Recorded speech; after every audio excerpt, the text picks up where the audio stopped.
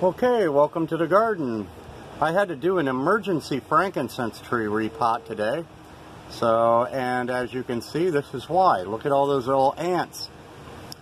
Yeah. And this is in my Boswellia nana, which is right here. Okay, that's the root system. They were eating the roots. And I kept wondering why I had leaves turning yellow on this plant.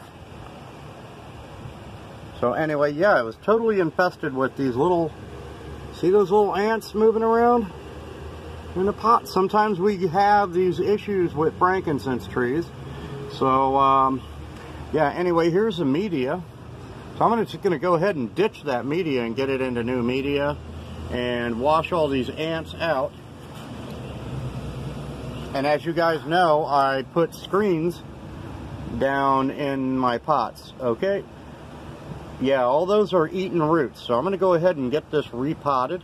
I'm going to wash the pot out real good and sanitize it and get rid of those ants and get this growing better.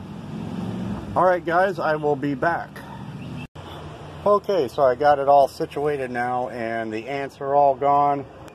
And hopefully it'll go into shock, but yeah, it should do better now.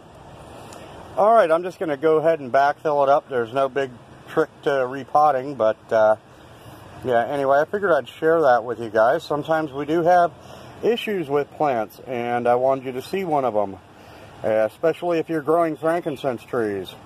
Alright, love and peace. I'm going to finish up here. Yeah, love and peace, and we'll catch you guys on the flip side. Keep it growing, guys. Bye-bye.